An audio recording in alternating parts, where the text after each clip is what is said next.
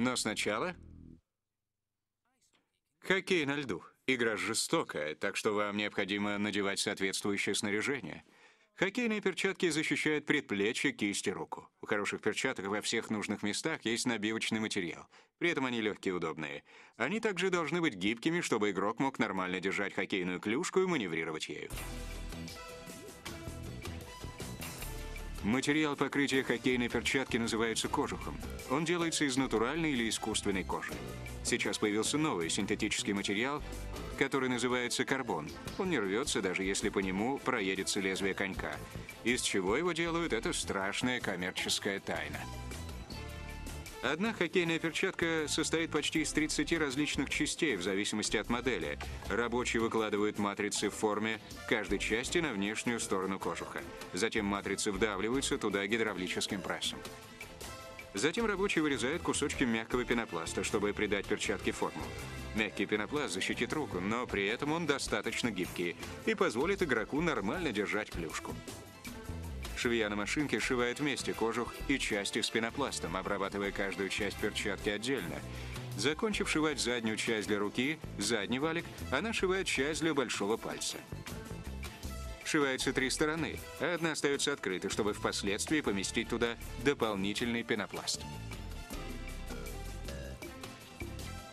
Это пальцы. Швея сшивает стороны на закрепочном полуавтомате и сметывает углы, чтобы придать дополнительную плотность. Один конец верхний остается открытым.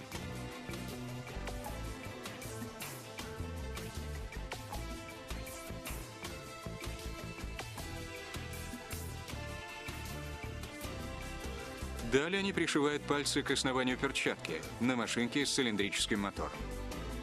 Швы получаются очень узкими, в результате в перчатку можно легко всунуть пальцы.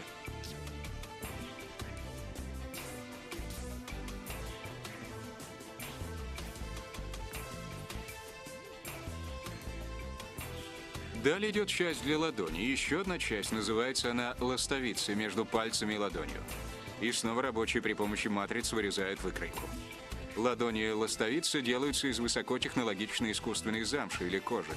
Преимущество натуральной кожи в том, что ее можно обрабатывать антибактериальными составами, уничтожающими запах, появляющийся, когда рука в перчатке потеет.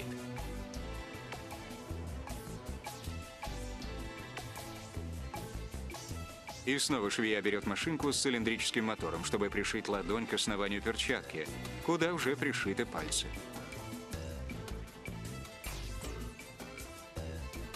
Далее перчатка переходит на машинку, созданную специально для производства хоккейных перчаток. Используя давление воздуха для приведения поршня в действие, она вставляет части высокоплотного пенопласта в открытые концы пальцев. Высокоплотный пенопласт твердый как камень и обеспечивает максимальную защиту.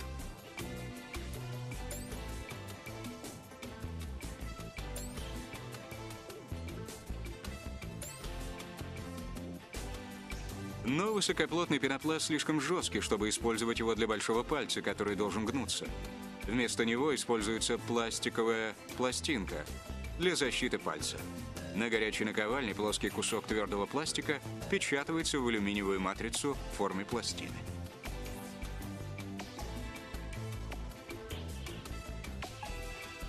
Затем пластину оборачивают в пенопласт низкой плотности и на еще одной специально разработанной машинке вводят ее в большой палец перчатки.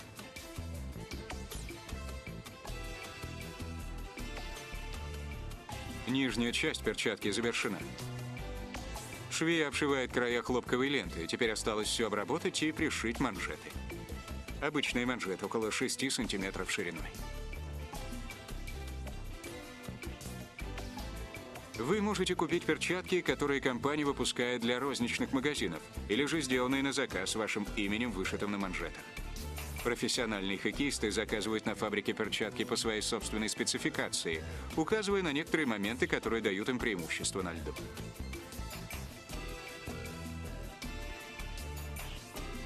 Самая важная часть перчатки – ладонь. Она изнашивается быстрее всего. И чем плотнее материал ладони, тем дольше будет служить перчатка. Но в то же время мягкая часть ладони не может быть слишком толстой, поскольку тогда перчатку будет неудобно носить. А теперь Вполне можно брать клюшку и выходить на лед.